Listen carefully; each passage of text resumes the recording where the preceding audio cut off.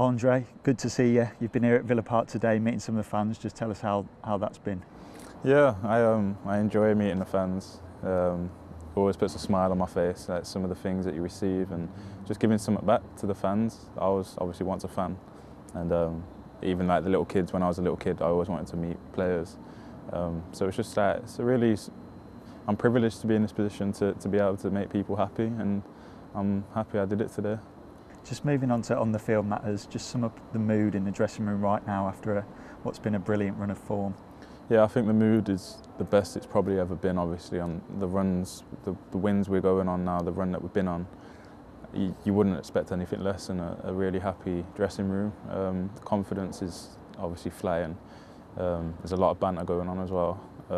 So yeah, it's a really good environment to be in at the minute, and you just enjoy training when it's like this, and you enjoy going in and you look forward to seeing the boys.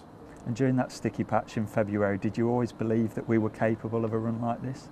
Yeah, we've arguably got the best team in the league. The players we've got, it's no joke. So we weren't worrying one bit. We knew that we could turn it around, and we was waiting for a few players to come back, obviously, to give a bit of a boost, and thankfully it's turned our way now, and we're on a massive run. And looking at your own personal form, how do you feel you've settled back in now after returning from your loan spell at Portsmouth in January? Yeah, it was different for me to go out on loan. I just knew I had to just play with a smile on my face and just try and produce more, and not in a way not go back out on loan. I wanted to stay here, and it made me work harder to cement a place, to play on the wing and just keep competition high for anyone that wants to come in.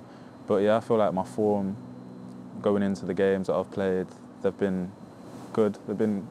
But I know I can get better, and I know that I can do more than what I'm producing. But I'm really happy with how things are going, and it's a big few months, last month of the season, where hopefully I'm involved and we can get a few good results.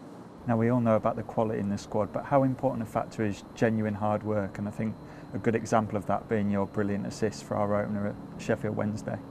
Yeah, I didn't think I was going to get there, to be fair. A few people that I spoke to didn't think I was going to get there, but I just never gave up on it, and I think that's the good thing with having pace. Just run after everything, and thankfully I got there. Surprised myself though. And is that something that's been emphasised from the coaching staff, to never give up? You know, do the basics well and you'll get your rewards. Yeah, definitely. Yeah, the way we're playing now it's like that never give up attitude. We even if we go one goal, like if we went a goal down a couple of games ago, and normally probably last year we would have lost that game. So to not give up is what the manager really believes in, and you can see that in the results, that we go 1-0 down and we come through. It's like 10 men against Rotherham, win 2-1. So yeah, never give up attitude is what you need in this game. Just on the head coach, you've enjoyed a good run in the team of late. What has Dean Smith said to you over recent weeks in order for you to try and perform to the best of your ability?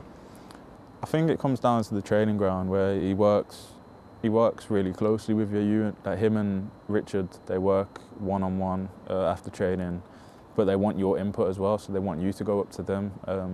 But I think it's just staying behind after training. He would sit down with you, call you in the office, tell you what you need to do, and he believes in you. If you're lacking belief, he'll tell you what you're good at, but he'll be honest as well. So it's just a good manager to have, especially for me, being young as well. He's the belief he puts in us is it's what you need, and hopefully I can perform well under him and become a player that I know I can be.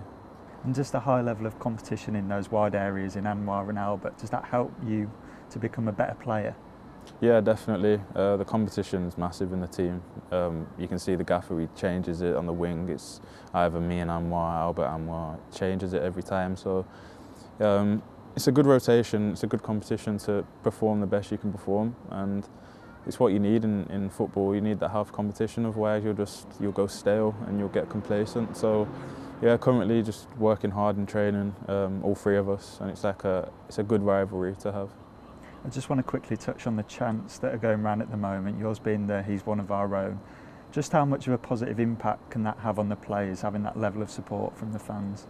Yeah, I think the moment I came back from Portsmouth for my first game, they were calling, they was chanting that on the sidelines, and a think from the very first moment, then it set me up for the whole, like, until where I am now, to get a good run of games, because it's what I was missing. You know what I mean? It was just good to come back to give me that confidence and that belief. And the fans don't really understand that, because we don't get to say it, but that's what I want to say. It really does push players and people to perform their best. So yeah, I think whenever someone chants your name, especially in a stadium like this, you'll fill you with belief.